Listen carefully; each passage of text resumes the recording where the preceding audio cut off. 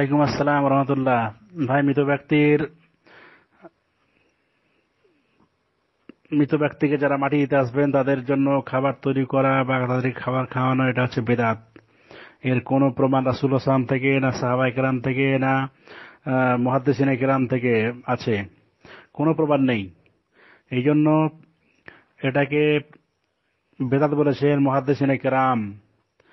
যেমন আপনি পাবেন বিস্তারিতভাবে ফাতহুল কাদির দ্বিতীয় খণ্ড 142 পৃষ্ঠায় ইবনুল হুমাম আল হানাফি তিনি এটাকে বেদাত বলে আখ্যায়িত করেছেন। ইমাম হাত্তাবী আল মালিকি তিনি এটাকে বেদাত বলেছেন। মুখতাসরুল খালিল মাওয়াহিবুল জালিল ফি শারহি মুখতাসরিল খালিল দ্বিতীয় খণ্ড 228 পৃষ্ঠা ইমাম নাওয়াবী রাহিমাহুল্লাহ এটাকে বেদাত বলে আখ্যায়িত করেছেন। রাজাতুত তালিবিন দ্বিতীয় খণ্ড 145 পৃষ্ঠা। ইবনু কুদামা রাহিমাহুল্লাহ এটাকে মাকরুহ বলে আখ্যায়িত করেছেন এবং মুসিবত, বাড়তি মুসিবত মৃত ব্যক্তির পরিবারের লোকেদের এবং আরো ব্যস্ততা এটা বলে আখ্যায়িত করেছেন এবং বলেছেন যেটা জাহিলিয়াতের লোকেদের মতো সাদৃশ্য। আল মুগনি তৃতীয় খণ্ড 497 পৃষ্ঠা।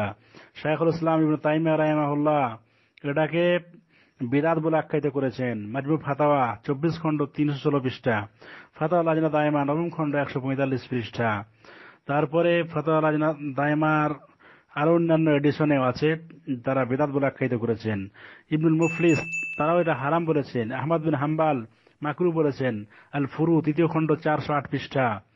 তারপরে এই ব্যাপারে শেখ মোহাম্মদ বিন আলু শেখ রাহিমাহুল্লাহ ফাতাওয়া রাসাইল শেখ মোহাম্মদ বিন ইব্রাহিম তৃতীয় খণ্ড 232 পৃষ্ঠা এটাকে বেদাত বলে আখ্যায়িত করেছেন এবং হারাম বলেছেন।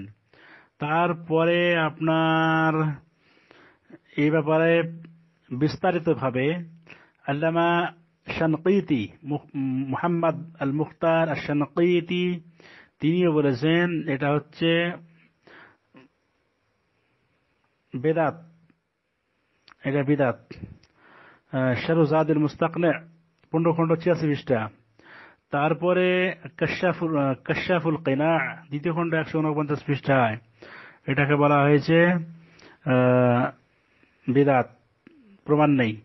ইবনু হাজার আল হাইতামি তিনি এটাকে বিদআতে মাকরুহা অর্থাৎ অপছন্দনীয় বেদাত বলে আখ্যায়িত করেছেন। তুহফাতুল মুহতাজ তৃতীয় খণ্ড 207 পৃষ্ঠা। তারপরে এই ব্যাপারে বিস্তারিতভাবে উল্লেখিত হয়েছে ফাতাওয়া লাজনা দায়মাতে মাওসুআতুল ফিকহিয়াতে 16 খণ্ড 44 পৃষ্ঠায়।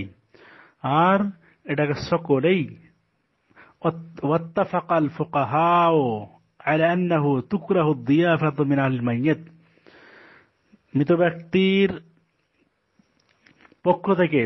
পরিবারের পক্ষ থেকে খাবার তৈরি করা এটা হচ্ছে মাকরুহ। বুঝতে পেরেছেন? এটা সুন্নাত নয়, এটা মাকরুহ, এটা উল্লেখ করেছেন। এই জন্য বিস্তারিতভাবে শেখ সালেহ আল মুনাজ্জিদ রাহিমাহুল্লাহ তিনি এটাকে আলোচনা করেছেন আর বেদাত বলে আখ্যায়িত করেছেন। আশা করি উত্তরটা পেয়েছেন। আসসালামু আলাইকুম।